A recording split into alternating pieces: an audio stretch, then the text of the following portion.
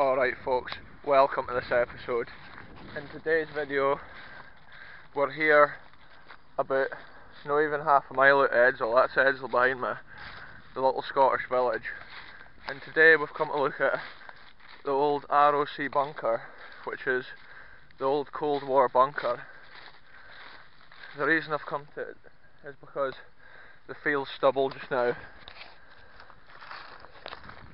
If there was crops in here I wouldn't come in to have a look, because you didn't want to damage crops to come and see things like this.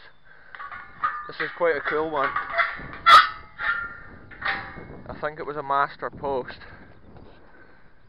And this is it here, look at this folks. It's good to see that it's sealed, so that means that it's getting looked after. Nothing inside it'll be getting damaged.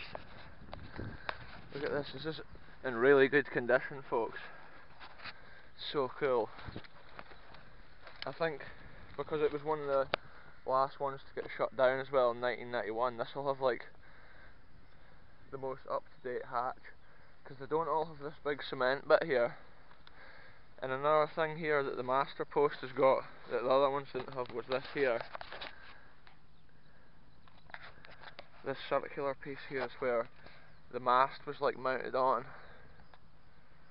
Pretty cool. The farm, I think it belongs to the farm which is over behind me here, because I think at the end of the Cold War all that stuff was returned back to the original landowners. Look at this folks, it's almost like they're still actually using power and stuff down there, which is quite cool. Look at that. I think this could be potentially some of the brackets for the aerial. Look, here's where they bolted on one of the things. I think that was for the bomb power indicator, which was like a pressure gauge which read the barometric pressure of the air at the moment of the explosion.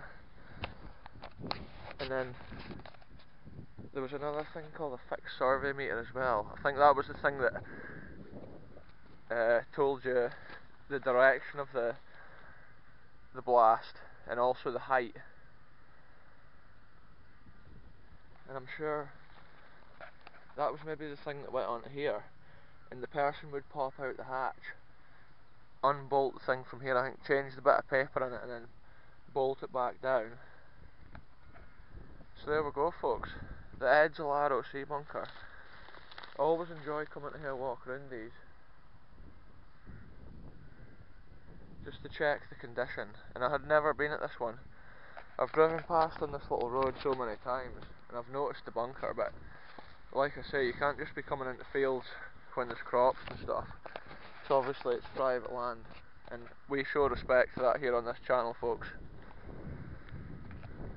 So that's it, the Edzell ROC bunker.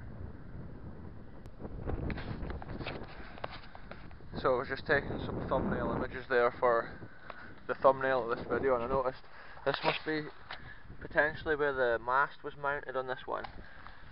The guy ropes for the mast, which I think was mounted on the side of there. There's actual little cement bits on the ground here. Every one of these ROC bunkers didn't have this. Look at that. So there's one there, and potentially the third rope may have been over here somewhere.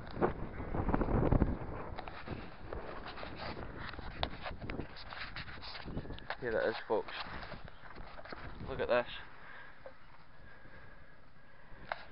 So that shows that the mast was on that circular thing on the side of there. The mast was on the side of that, and the three guy ropes would have been going to it. And every day people would have been making their way along here to look after this post, to protect the country and the threat of nuclear warfare.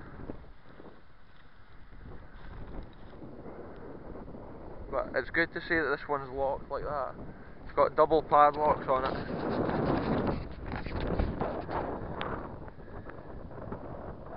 Triple padlocks folks. It's good to see that it's got triple padlocks, because that saves it getting damaged.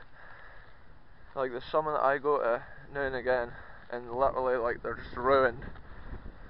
The Ferron one in particular is just totally ruined. So there we go, folks.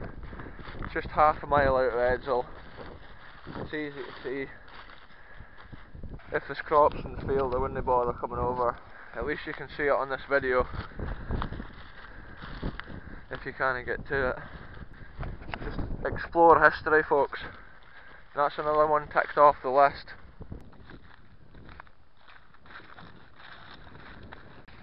Right, folks, I'll end the video here. Thanks very much for watching, and I'll see you in the next episode very soon.